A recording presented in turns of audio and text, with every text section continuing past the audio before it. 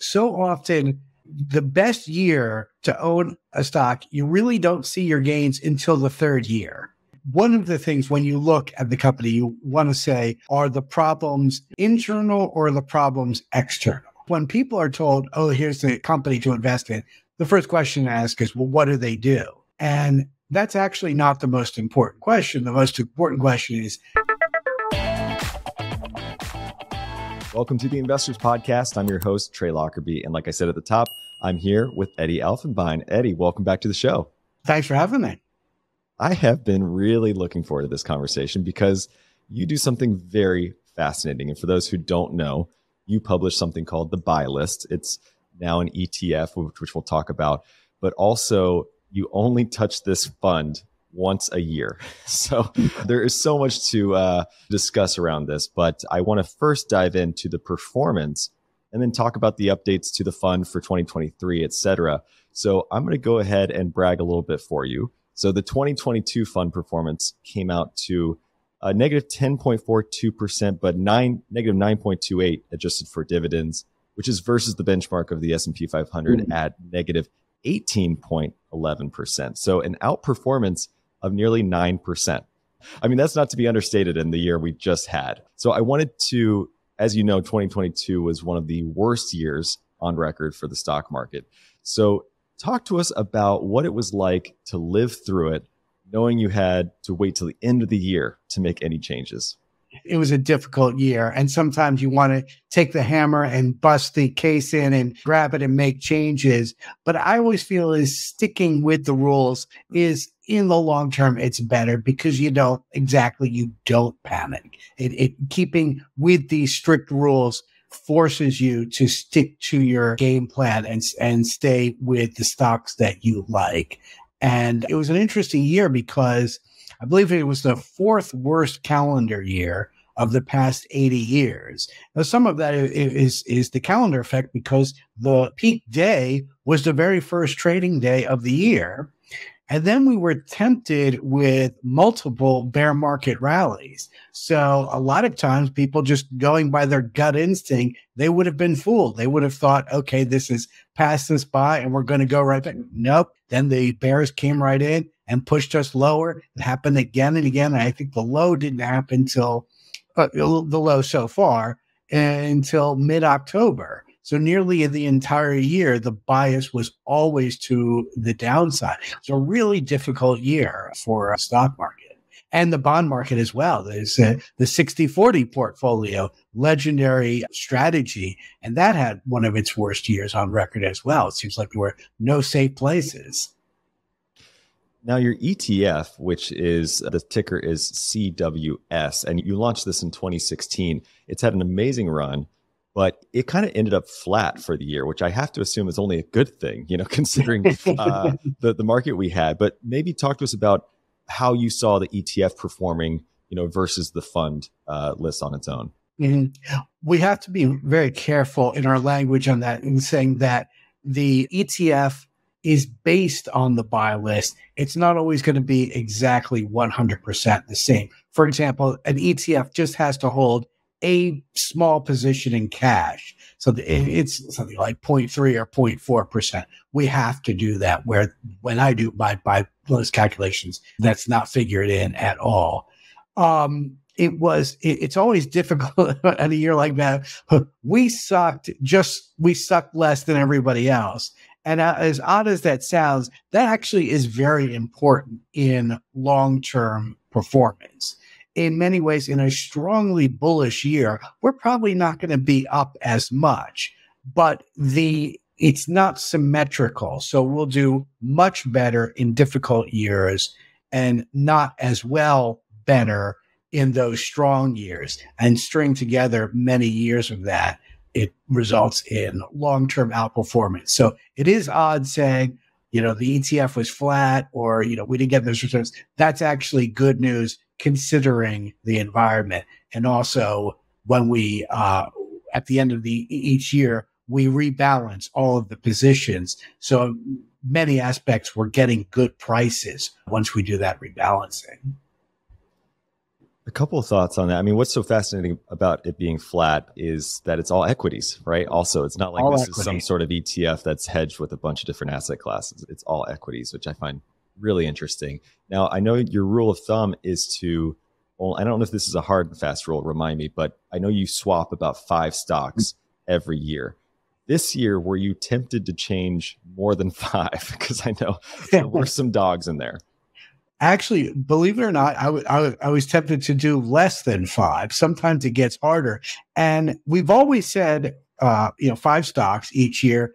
And my business partner says, there's no reason you can do 4 or 3. And that's true, but we've never done that. And sometimes I do have difficulty selecting which one I want to get rid of. And you become just naturally, you sort of become attached to them. And you have to fight that urge. You need to be as rational and business-like as possible.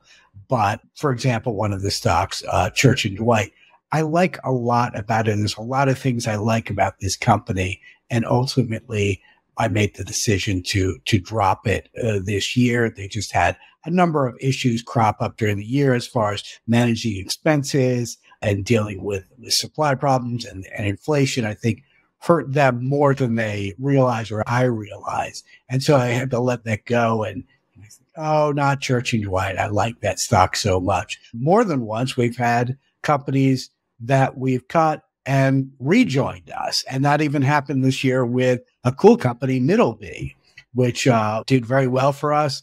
We didn't have it in 2022. I'm not a good market timer, but boy, we got that right because the stock got flattened last year. And then I looked at the numbers, well, hey, we'll just add it right back. And so, that can happen. A lot of times, maybe that will happen with Church and Dwight down the line. So it's always nice. And another one that did very well for us this year was, now it's called FICO. It used to be called Fair Isaac. I think legally it's Fair Isaac, but I think they're trying to push the FICO. And it even, when it's entered the lexicon, when FICO score, and the American knows what you're talking about. And they had a great year for us. I think one of our top performers. It even jumped 30% in one day. And they were on, and I got rid of them years ago. I probably shouldn't have done that. I have to atone for my sins. Well, it's funny how, that human bias is always going to be a part of the equation unless you're a total quant, right? But Exactly, at least you're mitigating it with these once a year changes, right? I imagine that has a huge impact. So a couple points on what you just said there, the Church and Dwight one. In our last conversation, you talked about a little bit. You were explaining it as sort of the baking soda and condoms company. So you never have a hesitation buying something like that. Because if you think about it like, a Buffett style stock where it's boring or just at least like everyone's going to always need these products. I found that to be surprising that it went away. So is the sentiment on that more around management as far as like what you were saying there? Is it not so much the conglomerate itself as far as the products go, but more about how they're managing the company itself?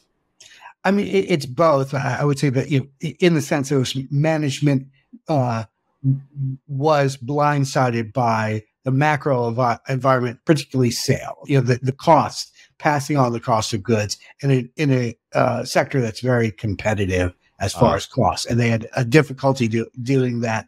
Trying to look through, they said their organic sales would be negative. I'm trying to recall what their they said earnings growth would be something like 4 to 8%. That got cut. And then they said basically it would be flat. That happened all throughout the year. And so that sort of led me to instinctively, I tend to like it if it gets into a little trouble. But ultimately I thought, and also I wasn't really wild about the recent growth numbers. A similar story with Reynolds Consumer Products. Facing many of the same issues, and got rid of it for many of the same reasons. So you mentioned Middleby as well. You've brought it back, as you mentioned. You let go of it in 2020, I believe. Talk to us about why or what it's done to win you back. Well, I mean, I have to talk about, this was one of the most incredible roller coaster rides we had because they make sort of industrial kitchen supplies, big ovens and conveyor belt of things. And when the lockdowns came in March of 2020, the stock got absolutely clobbered. You see, hotels, businesses, this is what is going to impact them. The stock fell, I'm trying to think, it was around 120 and it fell to 40 within days. I mean, it was so fast and so hard. And then the company put on one of the most spectacular rallies, and it got to 200 by the end of the year, right around there. I may be off some, but it vaulted from its March low. And that's when I said, okay, this is too much. Let's take some profits off the table on this. So this year, it fell again. It fell back to from 200 to about 120. And I was looking at the earnings reports, and the last one, the bottom line missed, but the numbers were quite good. I think the EBITDA growth was 23.5.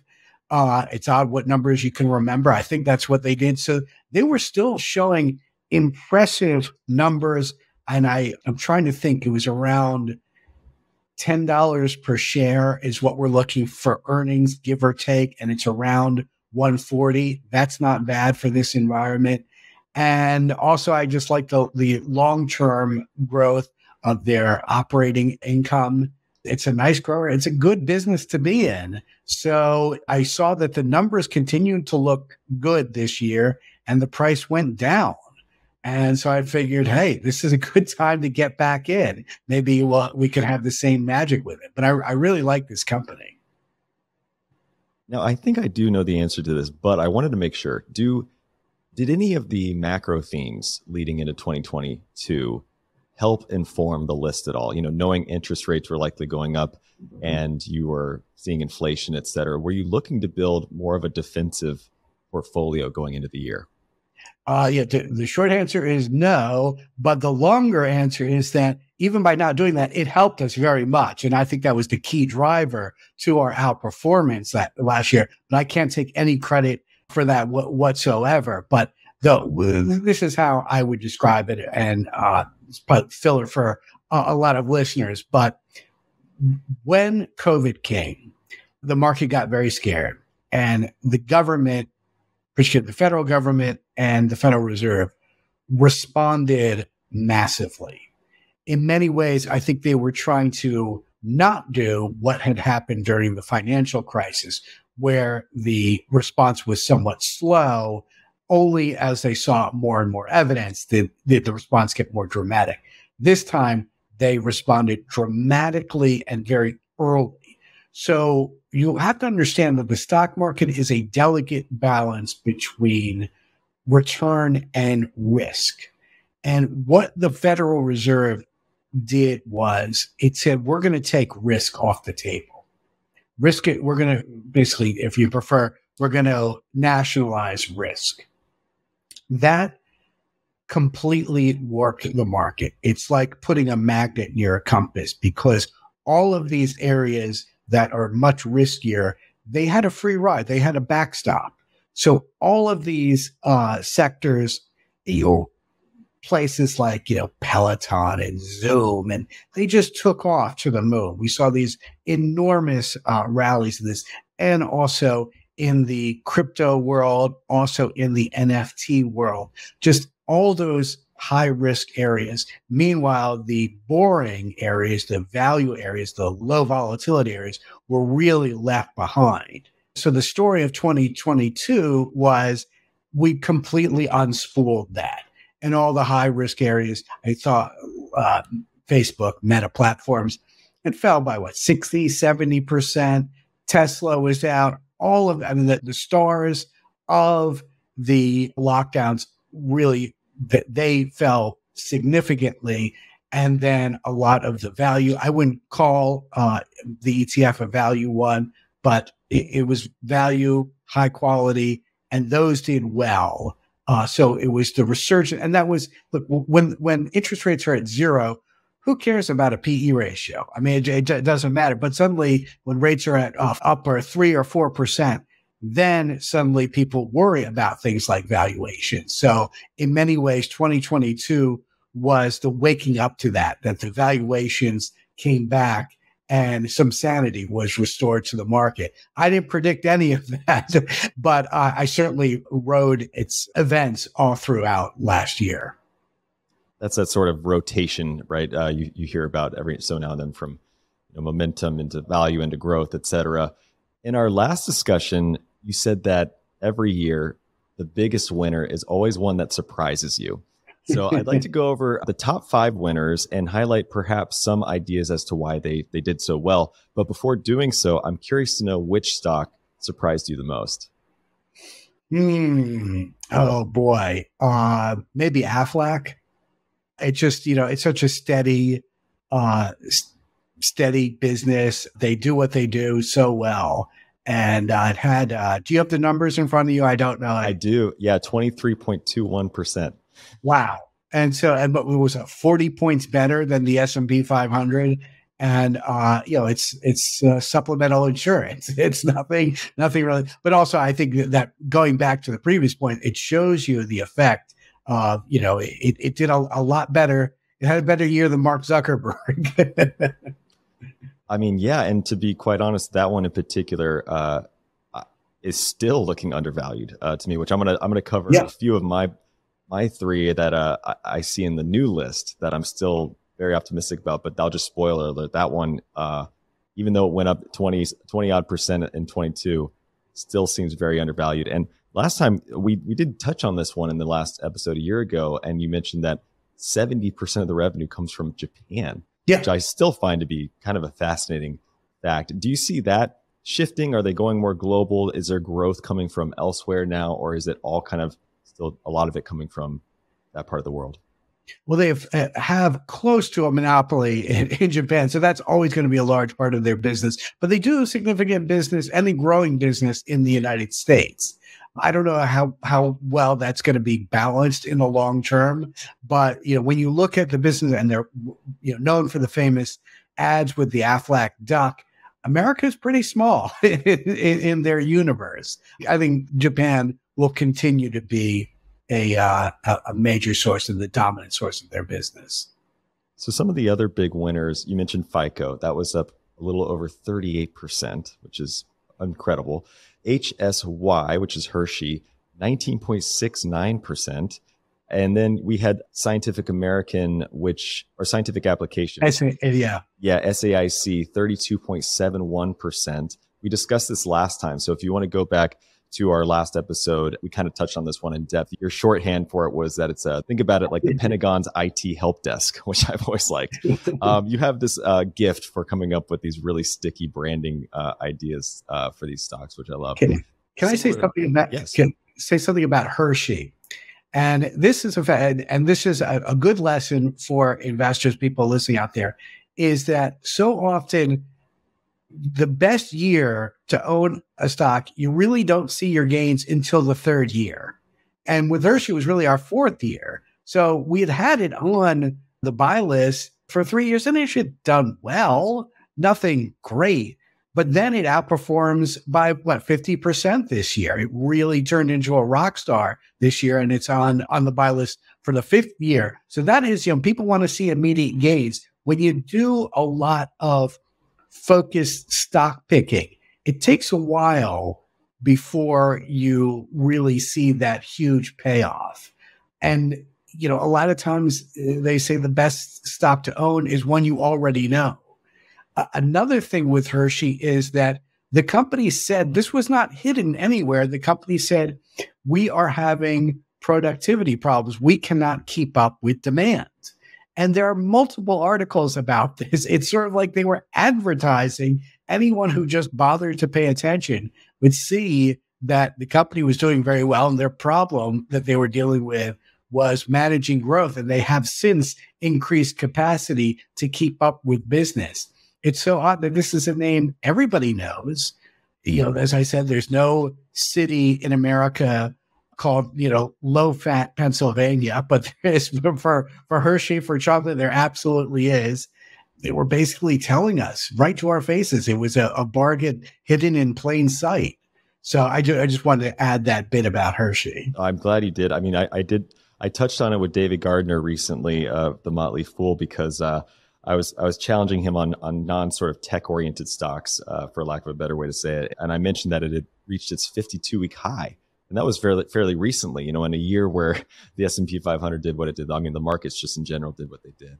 To hit your 52-week high in a year like that's pretty remarkable. Well, I like their business model. They make chocolate and then they sell it for more than they make it. And then they repeat that. And there's nothing high tech about it whatsoever, but it's a very profitable business. Now, another big winner was Silgan, if I'm saying that correctly. Yeah. Silgan Holdings, which was up 21.01%. And again, this is one we highlighted at our last discussion because it was standing out to me as another one that seemed pretty undervalued. This one, just to recap, is sort of the metal containers stock as well. You mentioned it's very boring. It's very underlooked or overlooked. And maybe just talk about maybe the validation you saw with that stock going into the year. This, I have to say, is one of my favorite stocks, and I have a soft spot for it. And it's a very boring company, but I think of it this way. Whatever their market cap is, I don't know, 5 billion or so. If someone said, here's a check for $4 billion and recreate, go off and do what Silgan does, I don't think you'd be able to do it.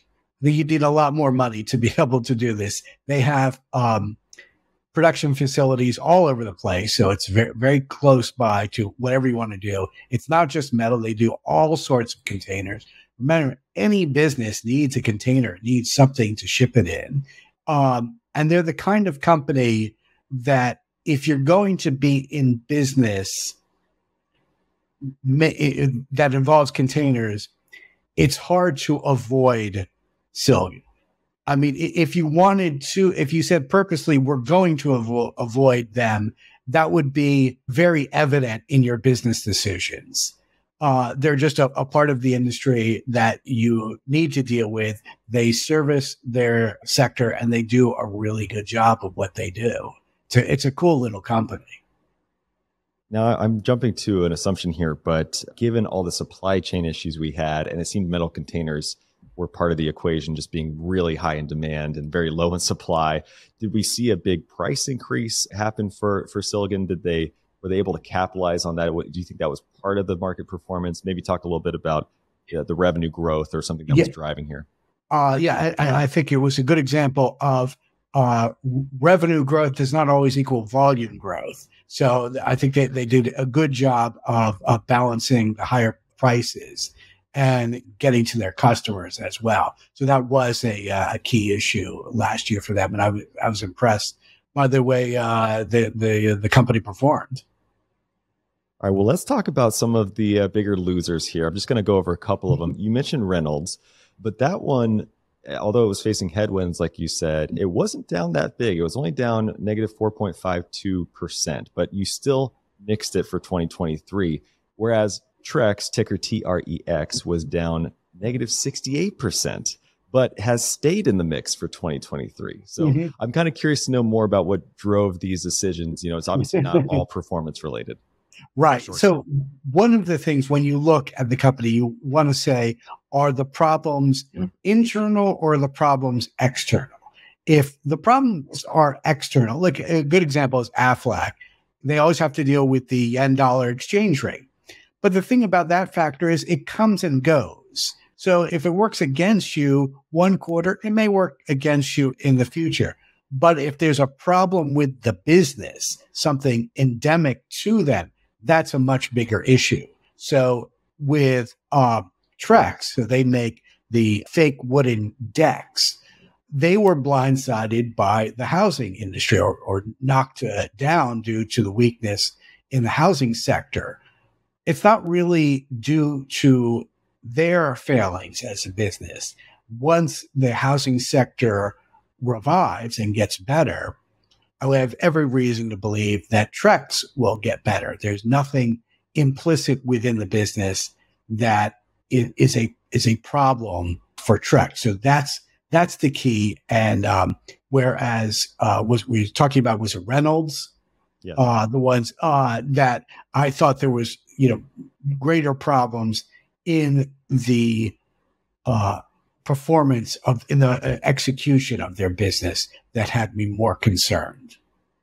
So going into 2022, Reynolds, you were looking at it, I believe we talked about it a little bit last time, as a turnaround opportunity. Their free cash flow had recently taken this huge dive, and it dropped off the list in 23.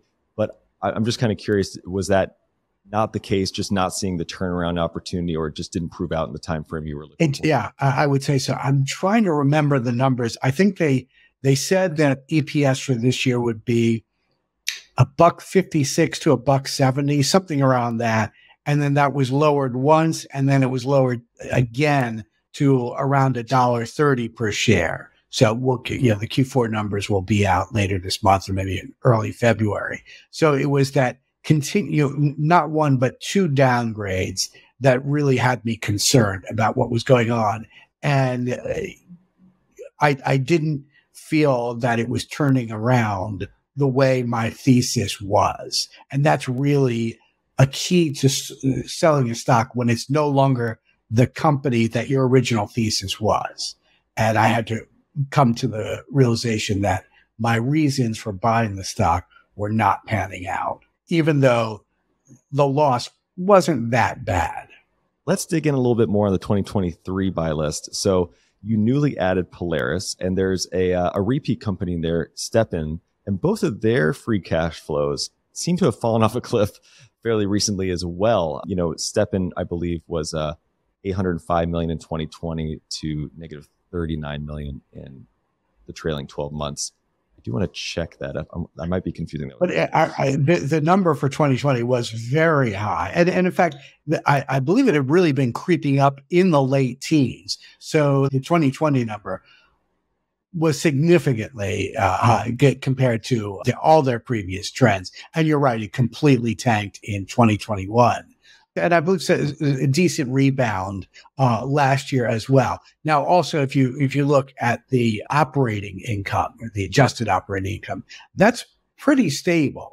And it has been, and I think will continue to be. So it's sort of, just want to add those other variables to what I look at. The thing about Polaris is, by conventional metrics, it's a cheap stock, and there's a strong cyclical factor to the industry. I mean, snowmobiles and playthings, and obviously that's going to go better when the economy, people are going to cut back on those sorts of good example of a consumer cyclical stock.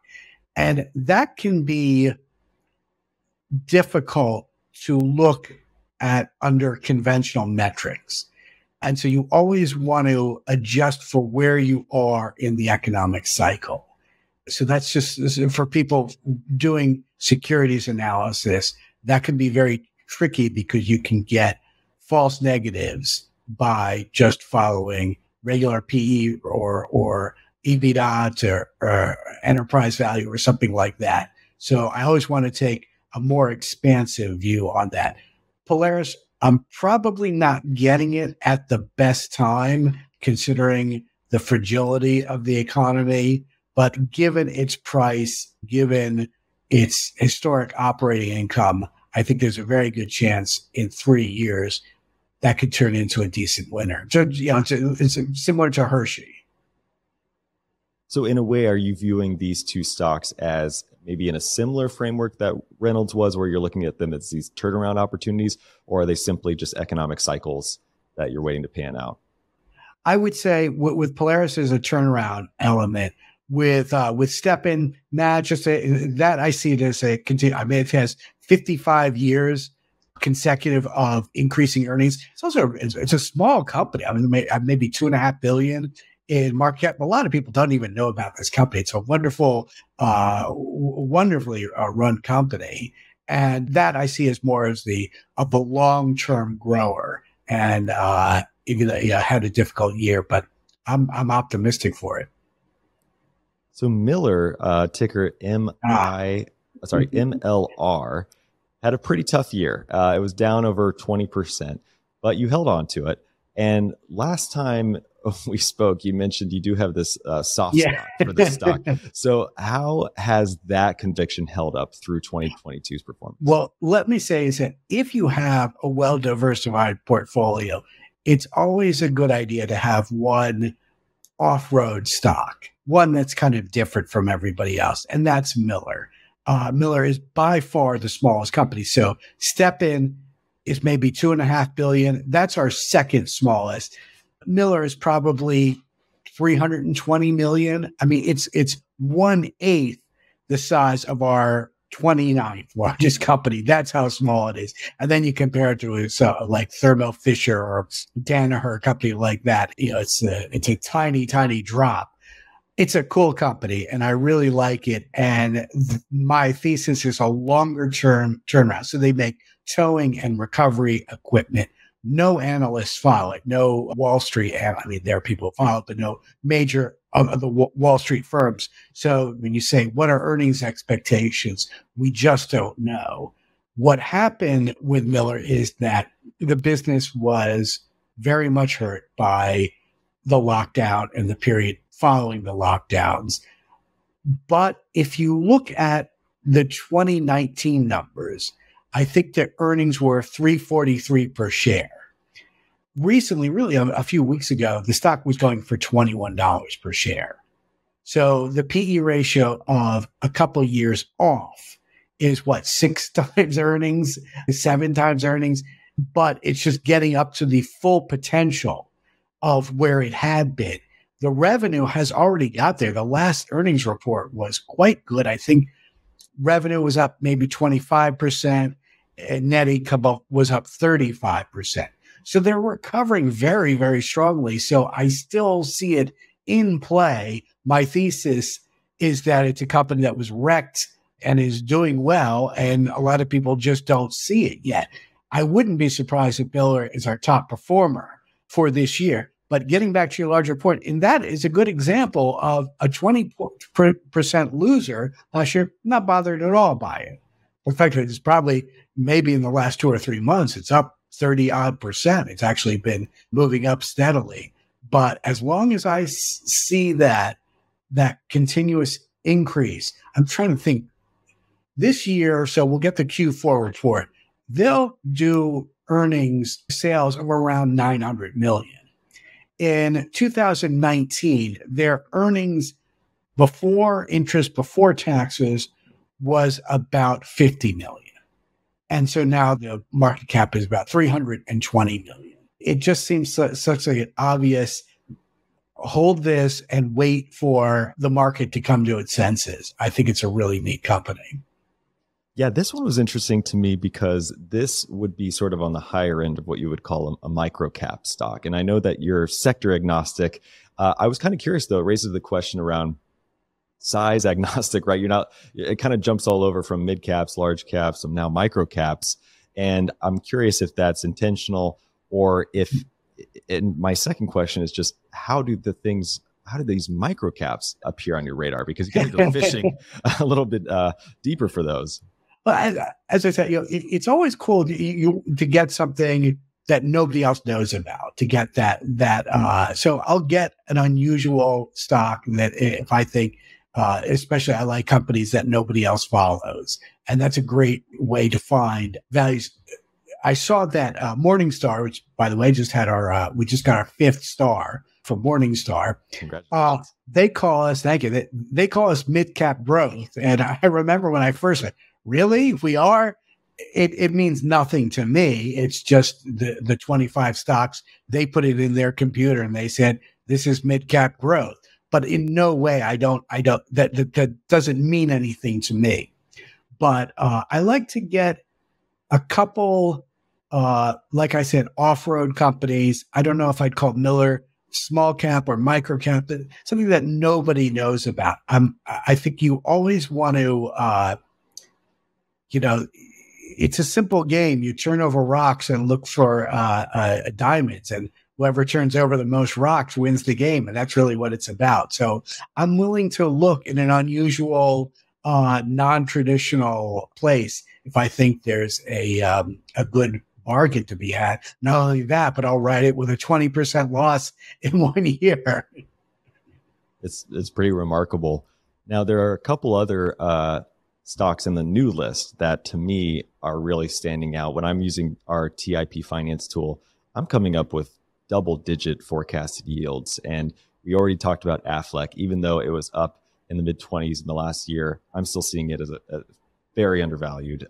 So science applications, we already talked about, as well SAIC. So they were up 35% in 2022. Still looks undervalued to me. And then there's Celanese, ticker CE. This one really jumped out to me. And not only is it a new addition, but our investing tool shows that Buffett and Tom Gaynor both hold small positions in the stock. So I always perk up when I see those names attached to something. And it's already up big just in the first 10 days of this year. So give us a high level overview of what Celanese does. They make acetic acid. And that is something that has a huge number of applications within industry. It goes from paint to adhesives. It's a hugely important part of the chemical industry. And they have a 25% market share. It's very, very, not, I wouldn't say dominant, but very strong position within the market. They also make many other chemicals as well. Now, this has been an important year for them. Let me back up and talk about DuPont, which is a company that has struggled over the last few years, and this has been in the news. Over the last 5 years, I think DuPont is that the market is up roughly 50%. DuPont is down 50%. So they are trying to change their direction. So they sold one of their major units, and Celanese said, yeah, we're interested. And they did a massive deal for the DuPont unit, and it cost $11 billion. So if you see on the balance sheet right now, you see a huge cash position, I think of $9.5 billion. And this is not just an acquisition, but they're merging with a company about their same size. So it's a huge, huge deal that they're doing. And the stock did not do well at all last year. And I think some of that was a reaction. As I look at the numbers, I think it's a good deal.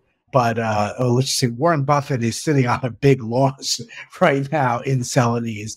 But I like it. And I think this deal can be a game changer. It will, I think they said it's going to be accretive to earnings, something like $4 per share this year. So the deal closed in November. They announced it in February, just closed it in November.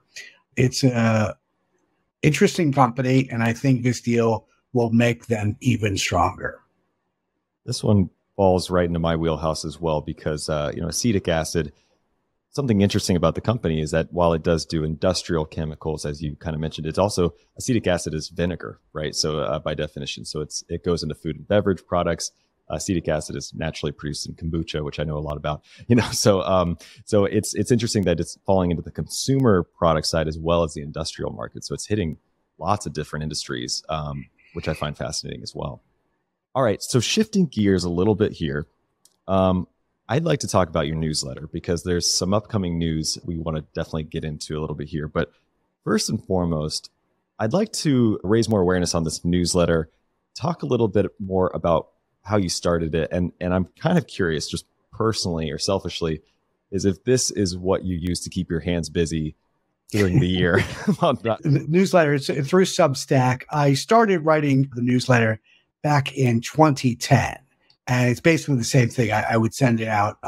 So there are two newsletters I do. There's a free one that goes out every Tuesday, and then there's the premium paid one that goes out late Thursday night. I date it for Friday. And every once in a while, I'll have special newsletters if something important has happened that I want to talk about.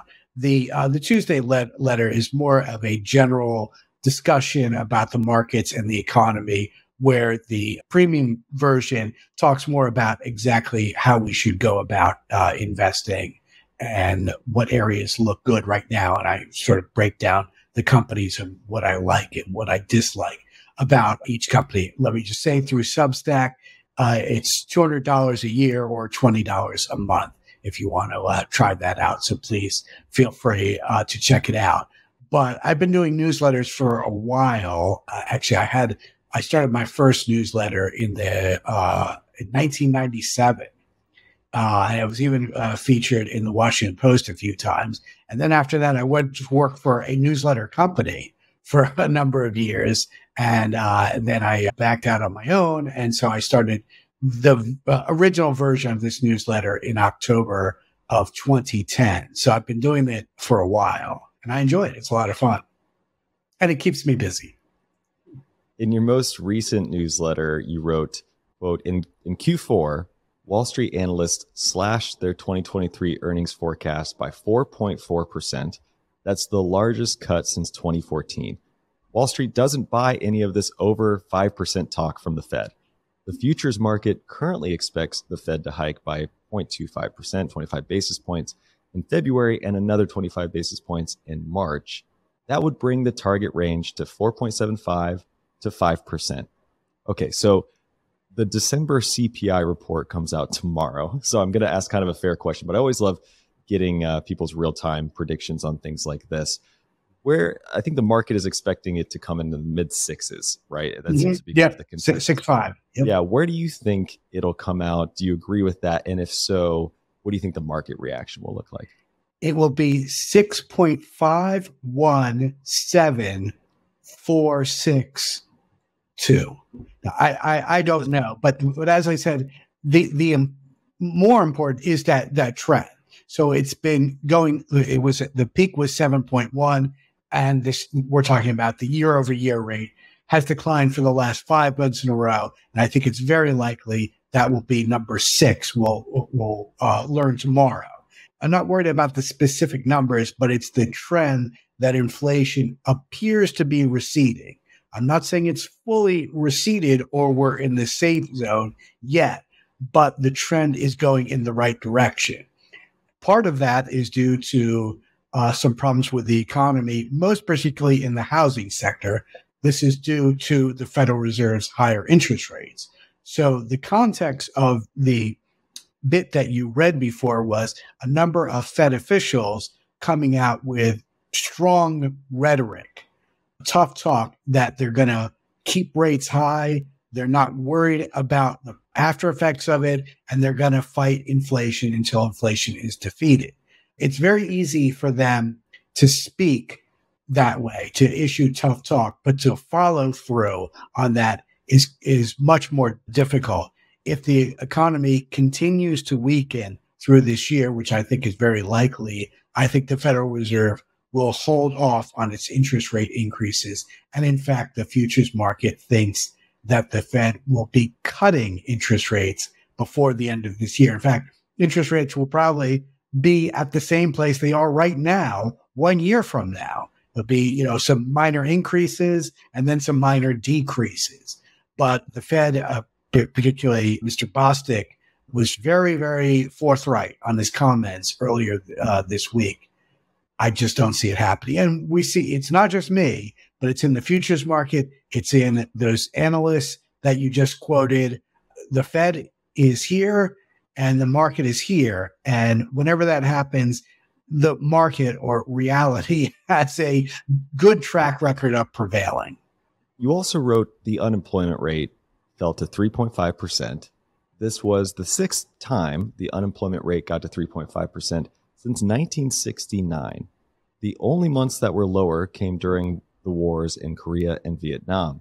In other words, this was the lowest peacetime unemployment rate in 75 years. And I know by peacetime, you just mean there's not a draft, going on in the U.S., right? But do you think unemployment is the linchpin here as far as what will need to break in order for the Fed to pivot, to actually pivot, right? It's meaning decrease rates, or do you see any other risks?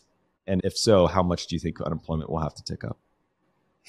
Oh boy, that is a really good question. I just don't know exactly. I would probably think, around 5% or so to see that real. There is the SOM rule for the economist, which is seeing, I think interest rates go up by 0.5% from their low, or an average of the low. So that would bring us up to about, 4% or so. I think that's very possible. Now, the issue that could put a hamper into that is this disjointed nature of the economy, where we're seeing housing hit hard, but other areas of the economy are doing just well. In fact, there was just an article in the New York Times talking about how this recession may fall harshly or unevenly on white collar workers compared to blue collar workers. I don't know if that will be true. So that could impact how the Fed responds. Is it the broadness?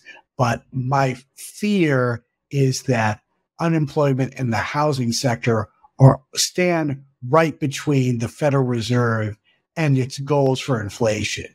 So they are sort of the collateral damage, but we almost always know that's going to happen. My fear is that unemployment rate will rise this year and almost will have to rise this year. So another interesting point from your last newsletter was that you highlighted American Waterworks, its ticker AWK, and you gave it a very favorable review. It's actually, the stock has been up almost 30% since mid-October of 2022. So it's been on this tear over the last few months. I'm kind of curious why it wasn't included on the 2022 Yeah, I said such nice things about it, and I did. In the Tuesday newsletter, I like to highlight stocks, and I want to draw lessons from that. And this is an interesting company because it's completely boring. It's a water utility company. And nobody had any hopes for this stock whatsoever. It was spun off by a European subsidiary in 2008. And when they were going to do the IPO, there was no interest in it. They talked about, would it be $25, $26 per share? No, nobody. It finally went off at $21.50. This was in 2008. And the conglomerate got rid of it because they thought it was a no growth area and it was an anchor to them. Nobody on Wall Street was interested in them.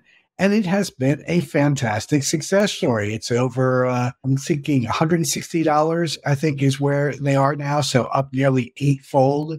It's been a huge winner. As you said, it's been up handsomely since October. So boring stocks can be great investments, and companies that nobody had any interest in, once they're cut loose from the mothership, they're free to do what they want. In many ways, they're much better at managing themselves. So the point I wanted to make to investors is that there's always a place where you could find good stocks. And the thing is, when people are told, oh, here's the company to invest in, the first question to ask is, well, what do they do? And that's actually not the most important question. The most important question is, how well do they do whatever it is they do? And I almost feel so many novice investors, they want to know, oh, it's involved in artificial intelligence, or it's involved in something with DNA technology or cybersecurity or blockchain. They want to get into the concepts. That's not so important. The company can be as dull as dirt, and American Waterworks certainly is, and it's been a huge, huge winner over the last 14 years. And in fact, to your point, it's pretty pricey now. I think it's 34 times trailing earnings, or maybe forward earnings as well. Also, that the earnings line or the operating earnings is nice and smooth. I really like to see that. And as an investment analyst, it really helps out seeing nice with. The complete opposite would be Celanese, where it's all over the map. But it's a cool company, just too expensive right now. I probably should have said that in the newsletter. But one to keep an eye on. If it does like Middleby and tanks, I'll certainly consider it.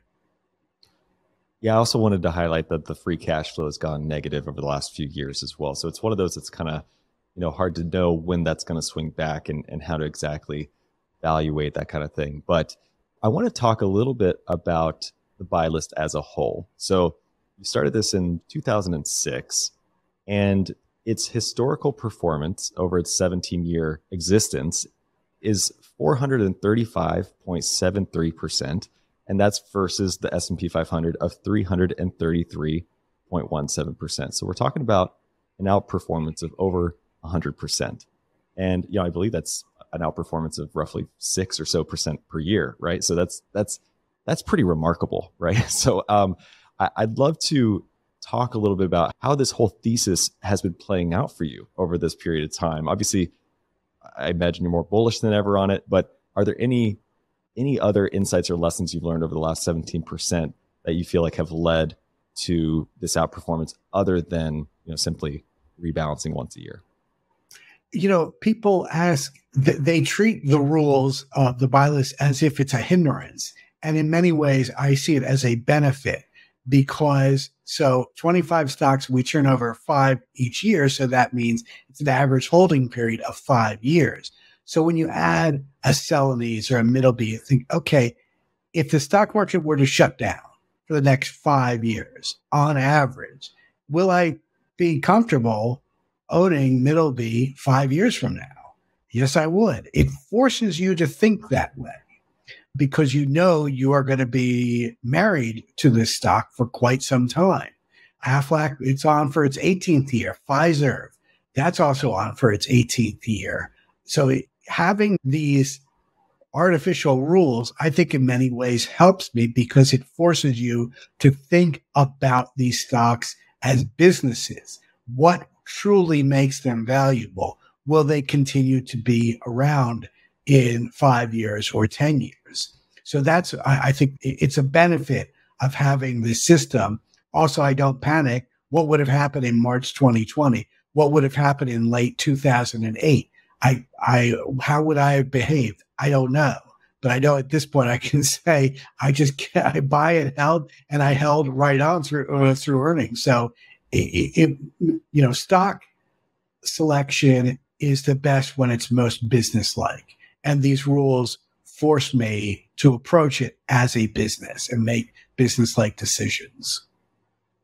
So I'd like to learn a little bit, as much as you're willing to share, about Eddy Elfenbein's system for finding these stocks, because and I'm more curious actually if it's changed over 17 years, right? And my main question is around what resources you look to or rely on the most, whether it's a thought leader in the space or it's the New York Times, whatever it might be. If it's a sell side, buy side, what resources do you look to kind of investigate where you might find undervalued picks? I would say, mostly what I do is I like to look at the annual reports, the 10Qs, the 10Ks, look at what they're doing and look at their competitors. Whenever I talk with officers of a company, I always like to ask, what do they think of their competitors? That's always an interesting line of inquiry. And I will, talk to management, talk to the people in investor relations, see what the company is doing. I also pay a lot of attention to the stability of the business. I pay a lot of attention to their market position, how strong, for example, SAIC, if you're in the Pentagon, you're going to have to deal with them at some point because they're just so important to what the mission is of the Pentagon. It's companies like that you want to find that, it will be very difficult to replace them. I think I talked about how would you replace Silgan tomorrow? It would be very, very difficult. I like to look for companies with management I trust. So I like to hear companies do not have to give earnings forecasts. There's nothing in the rules that say they have to do that. But I like companies that do, and I like companies that that these earnings forecasts are reasonably accurate. I don't need them to be right. I just need them to understand the problems. I like to hear companies talk about the problems that they're having. Also, if you just reiterate earnings, that's often dismissed, but I think that's a good news, companies saying things are going to plan as planned this year, and they still are going to plan. So I never overlook a reiteration of earnings. I want to just have a great deal of trust in the management. You can never be 100% perfect, but the Amos family that runs Aflac, these are people I really have a high degree of faith in. I remember when the terrible earthquake happened in Japan, and Dan Amos, the CEO, said, so we got this. This is what we on Monday morning when we go to work, we plan for exactly what is happening now. So we have this covered. And having that is such an enormous benefit when you go about investing, the level of trust that you can place in management like that. I think that's great. So for those who want to follow along with this strategy, obviously there's the ETF, the ticker is CWS, which is Crossing Wall Street. It's also, the blog and website that this is all based on. So I really want to give you the opportunity to hand off to the audience more about where they can find more on Crossing Wall Street, the ETF, newsletters, all of those things. Sure. I promise I won't give you the hard sell on the ETF, but the ticker symbol is CWS. And I started this with my business partner. I never thought, how do you just start an ETF? But we did, and we were able to get, and I think I looked at the latest numbers, and I think every year, hundreds of ETFs close up shop. We're in our 7th year. I looked at the numbers earlier today. I think we're going to close at an all-time high for AUM, assets under management. So we are growing and thriving. We beat the market. We just got our 5th star from Morningstar. We were also the first ETF in the history of the world to have a fulcrum fee. So the fee, if we don't beat the market, then the fees go down. If we do beat the market, then I get a little bonus. The fees go up. So it all depends. Basically, if we do well, I do well. If we don't do well, I don't do well. So my interests are aligned with yours. We're this tiny fund, and we were the first ones. They're open-ended funds, but we were the first ETF to do that. I never chose a ticker symbol before, so that was something I had a unique experience. So CWS was open, so we jumped on that. It's traded on the New York. It's called the New York Arca. So those of you may remember, that was the Archipelago, which was bought by the NYSE, which is owned by ICE, which is another buy list stock. If you were to buy one share of each of the 25 stocks on the buy list, that would run about $4,500.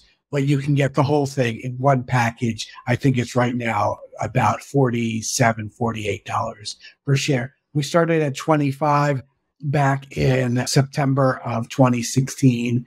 And so we're just, growing, thriving, getting more converts out there. So it's been a great learning experience. Now we can also I'm on Twitter at Eddy Elfenbein, And then at Substack, it's cws.substack.com, where I have my newsletters, the free newsletter. If you just want to try that out, that comes out every Tuesday. And then if you want to join us for the premium letter, that's $20 a month or $200 for a whole year. And that comes out, I did it for Friday morning. And I've been doing that for a couple of years now, and I really enjoy it. So. And you are one of my favorite follows on Twitter. So I highly recommend people do follow. Your humor is always like a refreshing a part of my feed. So Eddy, I just love everything you're doing here. I think it's incredible. I'm so honored you came back on the show a year later. I hope we can make it an annual tradition at this point. Maybe we can keep following up and going over, because I love this strategy and I think it's so fascinating. So thanks again. And I hope I'll see you in 2024. This is fun. So thanks for having me. So the market's basically frozen. The last time that happened was 2008, 2009. What you're going to see is people that are having financial trouble, one, aren't going to be able to buy homes, but if they get in real trouble, they're not going to be able to pay their rent. So it's a scary situation, I think, for all asset classes. It was leverage upon leverage that really brought the house down.